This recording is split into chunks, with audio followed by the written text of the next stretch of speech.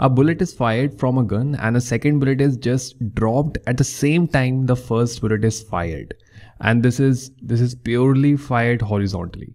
The question is to figure out which bullet will hit the ground first. Will it be this one or will it be this one? This is a question that we will answer in this video. But before we do that, we will jump into analyzing projectile motion. We will try to understand how to solve any projectile motion problem mathematically. And as we do that, we will come across some new words such as range. We will try to understand what range is. We will also derive a formula for maximum height in a projectile motion. And also the time it takes for the object to complete its motion. So we will talk about all of this, also how to solve projectile motions problem, and then finally come back to this question and answer it. Alright, let's begin. So let's stick to the same object, the bullet over here. So now projectile motion, we know that the velocity, it can be resolved into two components. There is a vertical component, there is a horizontal component. And it looks like this. The vertical component of the velocity, it keeps on decreasing, becomes 0 at the topmost point, then keeps on increasing as it goes down. And the horizontal component stays the same, nothing happens to it.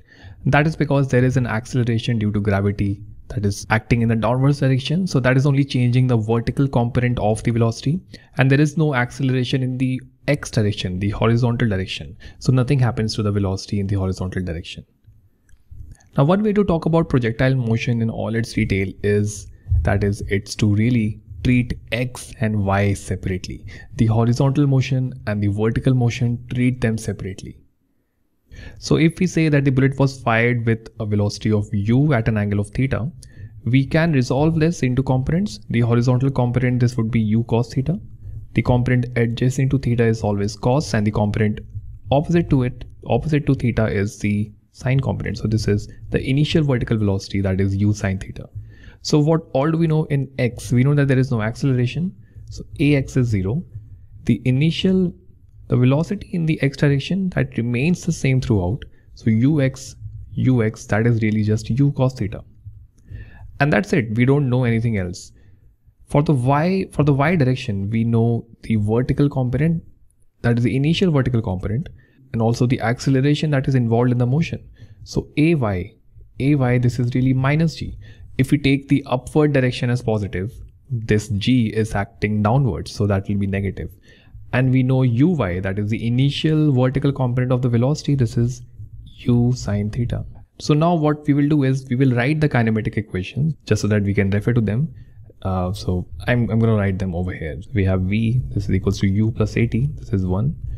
One more is v squared, this is equals to u squared plus 2as, and finally s, this is equals to ut plus half at squared.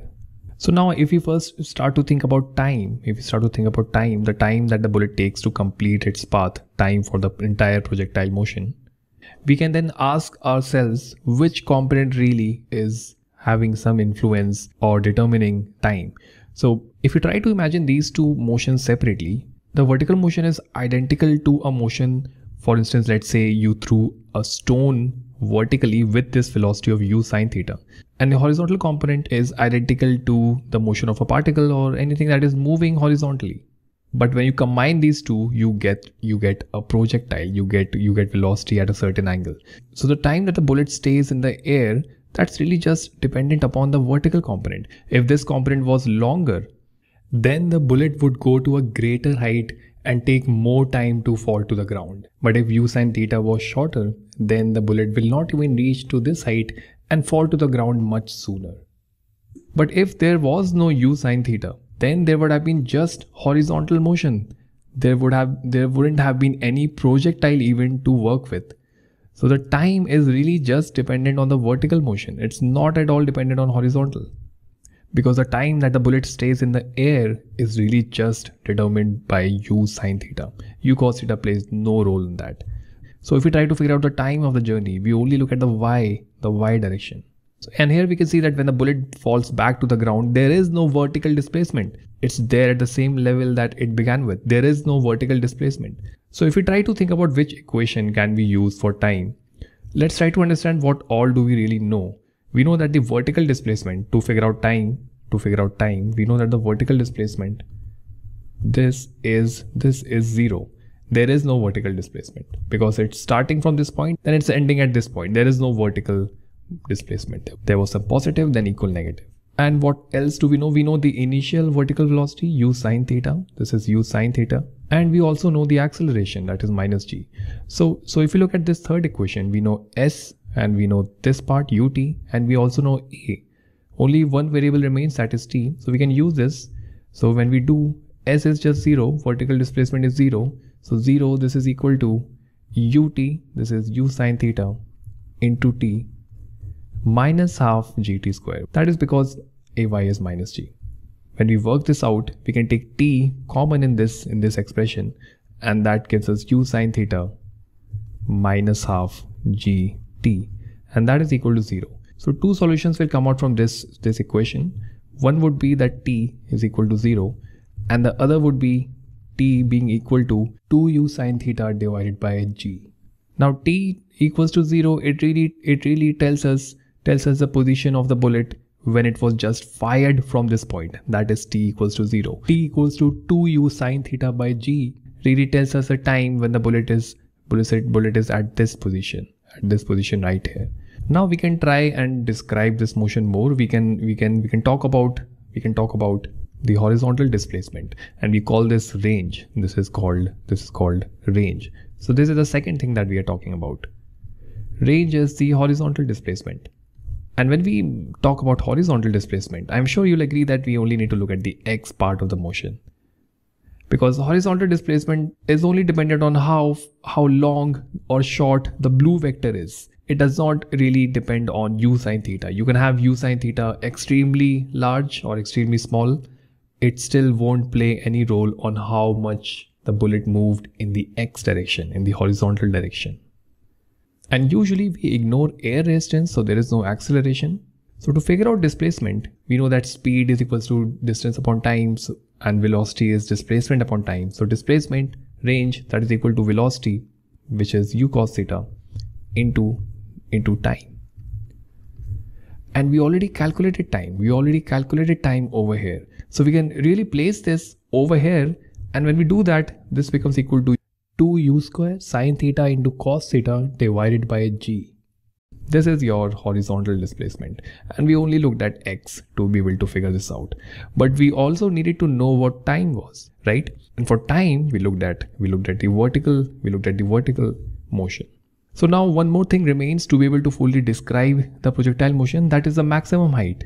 That is this maximum height. Now at the maximum height, at this point right here, there is no vertical velocity. There is only a horizontal velocity. And the component that influences maximum height is only the vertical component. It depends how long or short this vector is. That will only tell us how high or how low the projectile goes. Horizontal component only determines the horizontal displacement, not the vertical displacement. Vertical displacement is u sine theta's effect. So at the highest point, there is no vertical velocity. There is no vertical component of velocity. So now if we try and think about which equation can we use to figure out, let's call this h, to figure out h. Let's think about it. We know the initial vertical velocity, and we know acceleration. We know this, and we also know the final vertical velocity. So this is I, u, y, f, and by final I mean the velocity at the highest point. This is 0. So now this equation really makes sense because we know v, u, and we know a. We need to figure out s. So when we do that, this is v square, the final vertical component of velocity at this point, at the highest point. This is 0. U square would be u square sine square theta, and a is minus g. So when we take u square to the left hand side, that becomes u square sine square theta. Let me just add the minus sign also. So, and this is equal to minus 2g h. Minus gets cancelled off, and h becomes equal to u square sine square theta divided by 2g. And this is the third thing. This is the maximum height. So to be able to describe a projectile motion, all we need to know is the velocity with which the object was fired and the angle at which it was fired. We can then tell the time, maximum height, and the horizontal displacement or the range. And to be able to tell maximum height, we only looked at the vertical part of the motion. To be able to tell the horizontal displacement, the range, we only looked at the horizontal part of the motion. And to figure out time, we again looked at the vertical part of the motion. Now let's go back to the question that we asked in the beginning of this video. Alright, so between these two bullets, the question is which bullet will hit the ground first? And this brown bullet is being shot horizontally, it's totally horizontal. So when it is shot, there is no vertical component to the velocity, there is just horizontal component. And the vertical component builds because of gravity. And the red bullet is just dropped at this point. There is only a vertical component. There is no horizontal component to this velocity. Now why don't you pause the video and maybe try to think which bullet will hit the ground first?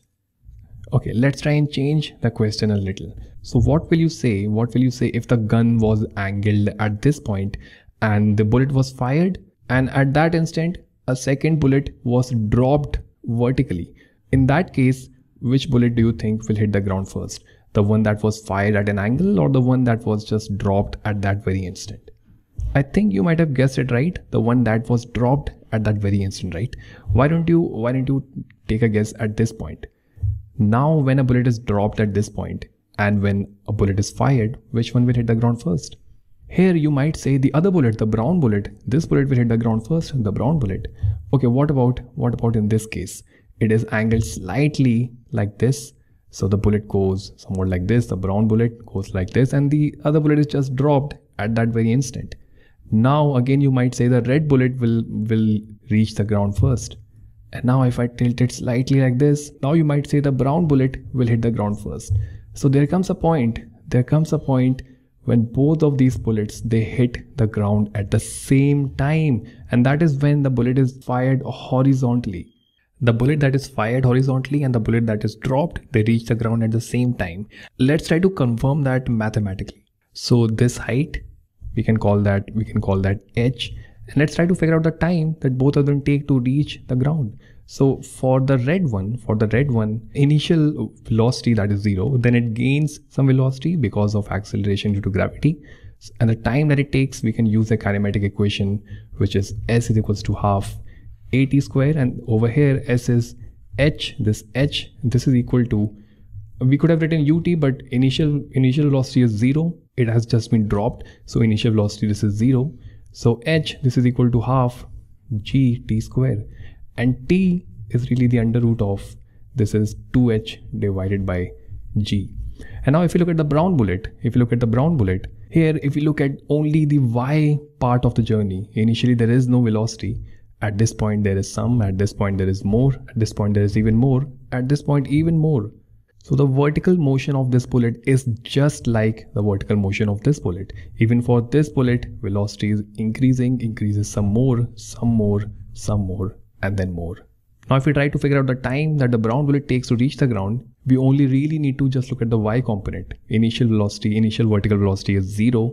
So just like this, it's 0, and it falls through the same height. So h is again equal to half at square plus ut, this is 0 because there is no vertical component of velocity when it is just fired horizontally. There is only a horizontal component. So now again t, this is equal to under root of 2h divided by g. In place of a, we can write g. So these two bullets, they reach the ground at the same time, mainly because they both start with 0 vertical velocity. Their vertical velocity increases because of the same acceleration, that is g, and they fall through the same height, that is h. So they reach the ground at the same time. It doesn't matter how fast you fire it really, because the vertical velocity will still be 0 when it is shot at a greater speed horizontally. It will still be 0. And the time that it takes to reach the ground, the time that it takes to cover this height h is only dependent on the vertical velocity. We are not looking anything horizontal. We are only looking at how much time it takes for the bullet to complete this distance h. That is only dependent on the vertical component. Vertical distance dependent on vertical component, and that starts from 0, increases because of g, just like the red bullet. So which bullet will hit the ground first? Both reach the ground at the same time.